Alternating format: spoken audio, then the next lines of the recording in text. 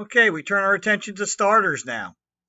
All right, so in order, as we said earlier, for any system to operate, the battery has to be in very good condition. And you can see here, in order for us to be able to get a true reading on the starter, our battery has to be 75% or more capable. Our starter draw amperage will be much higher than it's supposed to be.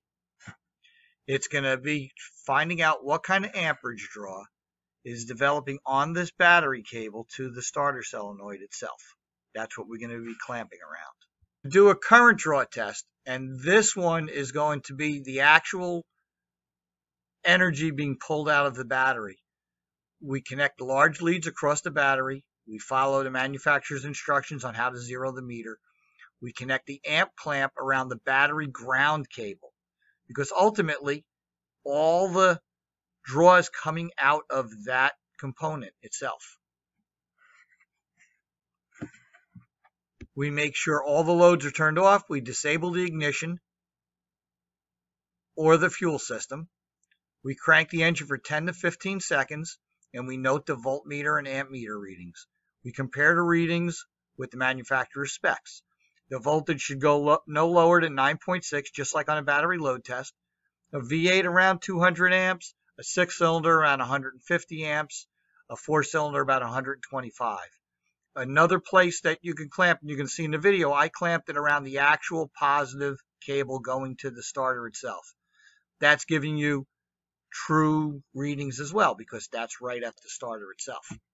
If the voltage is 9.6 and up, but the amperage is higher, we have something stopping or holding back the rotation of the starter.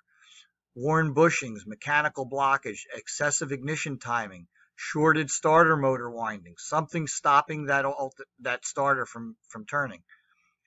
Voltage that's 9.6 and higher, but the amperage is lower, we have high electrical circuit resistance within the vehicle.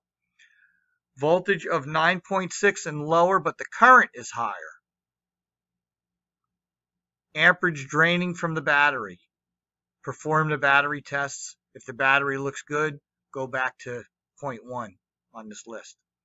If the voltage is less than 9.6, but the current is lower, faulty battery.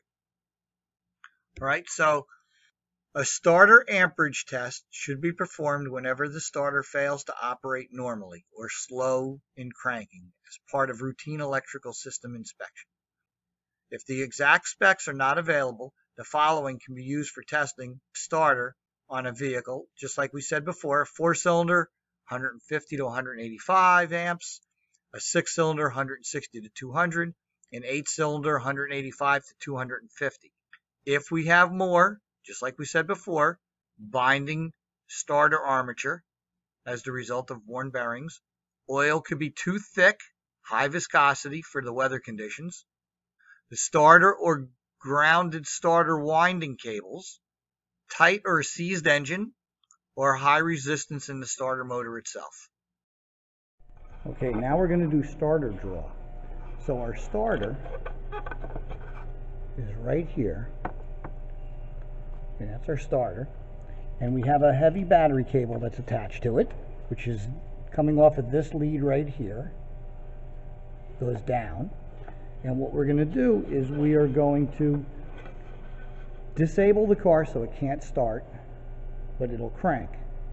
So we're going to take this amp clamp, we're going to set it for 1,000, and we're going to clamp it around that battery cable at the starter, and then we're going to disable the car. So the easiest way to disable this is to unplug all 4 coils. Then it'll crank. And the same thing we did to that battery test is what we're going to do with this. We're going to crank it for 15 seconds, and we're going to look to see what kind of draw, what kind of amperage the starter's bringing. So, clamp this on.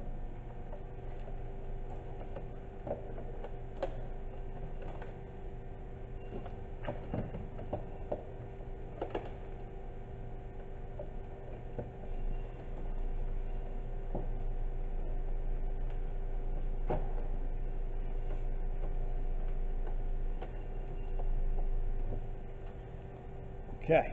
We're around it. It was tough. If it's backwards, we're leaving it backwards. Okay, so now I'm going to disconnect. You can see me disconnect the coils.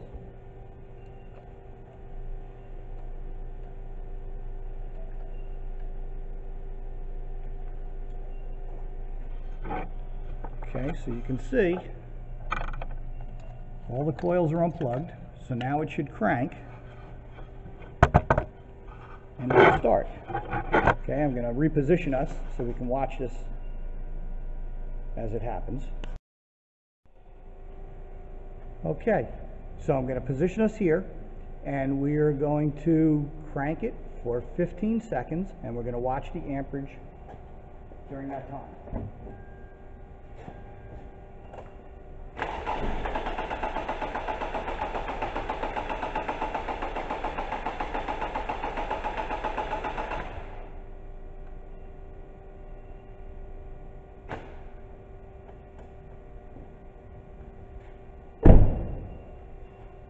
Okay, you saw roughly 200, almost 300 in the beginning, and then you saw it sit about 145, right? That's a starter draw test.